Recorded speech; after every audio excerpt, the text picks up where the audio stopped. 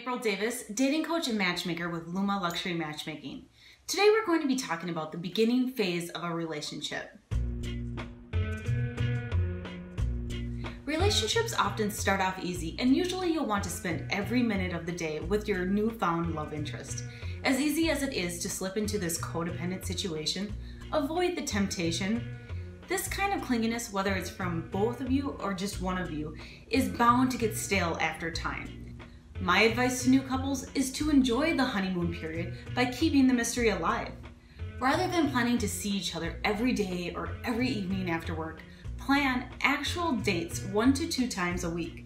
This will give you some space to miss each other, and you'll both be more satisfied with the relationship if you set a standard of intentional time together. Don't skip the excitement of a new romance to settle into the comfortable habit of always being around each other. Also, it's important to realize that this honeymoon period is just a phase of a relationship, and all those feelings of excitement and butterflies are not maintainable long term. Eventually, we need to move to the next phase of the relationship, and that is where the true bonding takes place. I've seen some people become addicted to that first phase and just jump from person to person, relationship to relationship, trying to find the right one who can maintain that perfect relationship we feel at the beginning.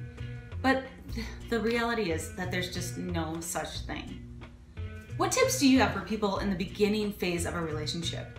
Share them in the comments below. Did you like this video? If so, subscribe and click the little thumbs up button. Thanks much and see you next time.